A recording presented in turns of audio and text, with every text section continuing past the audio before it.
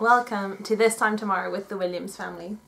What is your name and occupation? So, my name is Dan Williams and I'm a secondary school music teacher in Dover, and I teach at Dover Christ Church Academy School.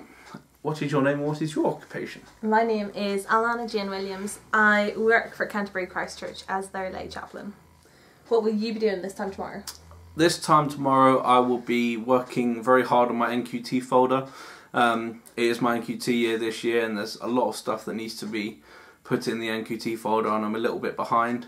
And yeah, just trying to get that done as much as I can, getting help from any teachers at school that might be able to help me out. And yeah, it's graded, so it's really important that I get it done as soon as possible. What happens if you don't pass? Oh, I basically can't teach in any schools really across the country ever.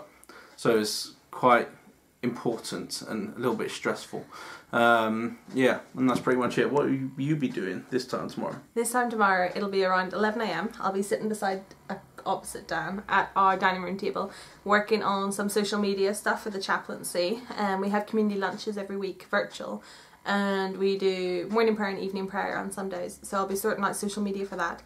I will also be sending out some bits and pieces for the international outreach that we usually have over the summertime in Canterbury, but it's been postponed due to coronavirus, so we're going to go online and have morning devotions and a cafe in the afternoon over the 2 weeks, so I'll be sending out information about that. And because it's 11 AM, I'll probably have another cup of tea.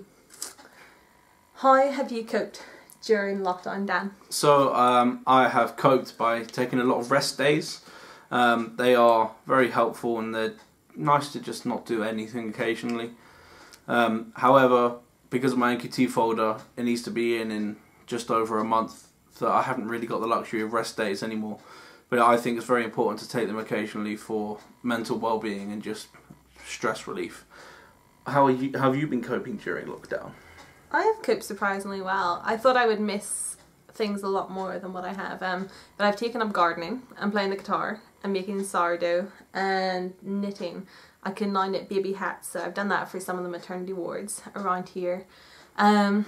But overall, I now oversee the community fridge, the initiative that it was organised between the HAB and the Baptist Church with our fair share allocation. So every Thursday I find myself at the church making parcels for those in need, and then we have some great delivery drivers who deliver the parcels to around Canterbury and the surrounding villages. What have you missed during lockdown and what are you looking forward to? Well, to be honest, I don't think I've missed that much. But what I have valued more is bumping into friends that we haven't seen for a while, just in the street or when we're out shopping. And it's just a nice thing to talk to other people that we might occasionally take for granted. So it's nice to have the human contact again, just to chat to people in person. And also my family have been down a couple of times to collect and drop the car back to London because it needs a service.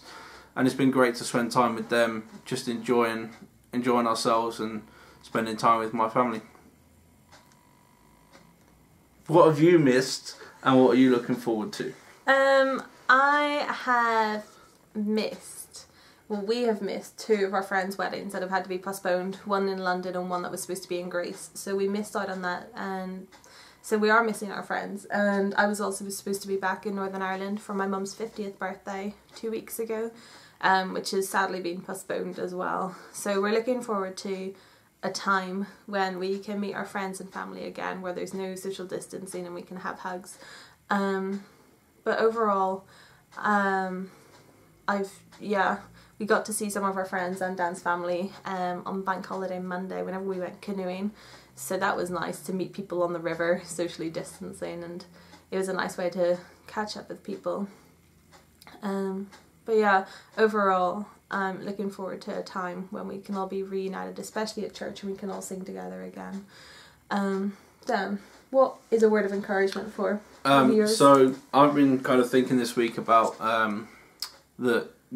trusting in God, and that we should trust in the Lord always, and that He is in control and that He is consistent. And Philippians chapter 4 verses 6 and 7 says, "Do not be anxious about anything, but in everything, by prayer and petition with thanksgiving, present your requests to God. And the peace of God, which transcends all understanding, will guard our hearts and your minds in Christ Jesus." That actually, that's a really important thing that we need to remember, that God is in control, and He does guard our hearts and our minds and give us peace. So that's one thing that we can take this week, just to remember that God is in control and that He does give us peace. Hope you guys have a great week. Bye. Bye.